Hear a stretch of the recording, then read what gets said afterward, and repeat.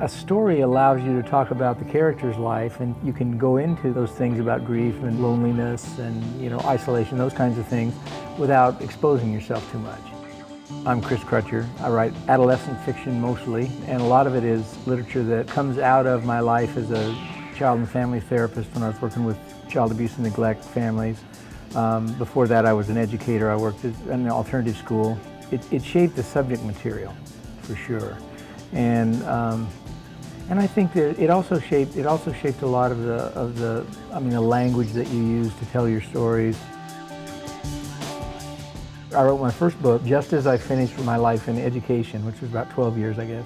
And then I started into the world as a child and family therapist. Of course, I was hearing stories all the time as a therapist, and you can't take a story out of a therapy session and put it in a book without a really good lawyer and no ethics. But you hear one story, 5 stories, 50 stories, and those truths kind of float to the top, and that's what you use for your storytelling.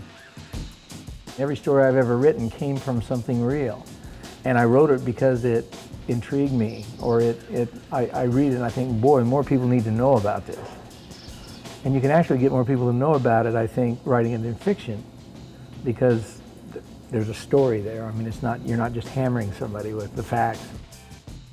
I just don't know anything that isn't better talked about than not talked about. And I'm talking about the hardest stuff.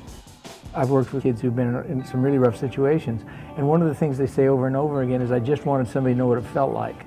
I wanted to know they knew what it felt like. And I've had kids come up to me and say, I read Chinese Handcuffs, which is a story about a girl who'd been molested all her life, and I thought you knew me. And it was the first time I ever knew that anybody else knew this.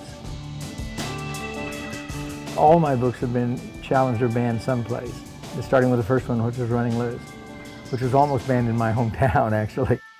They've been banned because of language. They've been banned because of issues. They've been banned because just there are certain things that people think we don't want kids thinking about.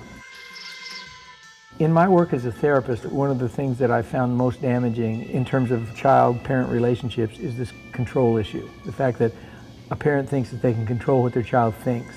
If I'm a parent and I decide that you shouldn't read a book that has a girl who got pregnant and who wasn't married, or you read a book that has a gay kid in it, or you read a book that has some language in it that is really reflective of the person, and the parent comes out totally against whatever that thing is, if that kid falls into that arena at some point, the last person they can go to is the person they should be able to go to first. It takes you off the short list of people to turn to just like that, because I'm not going to come tell you something that you hate.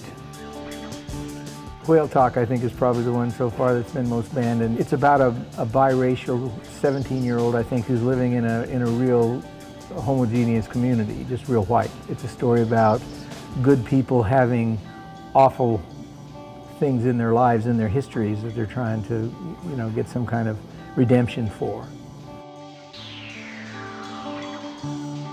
It always seems like a bridge to me for educators and kids to be able to find a place to talk about the things that both of them are concerned with. Anytime somebody understands that there are other people in the same boat and that other people are surviving it, it lets you know that you have a chance.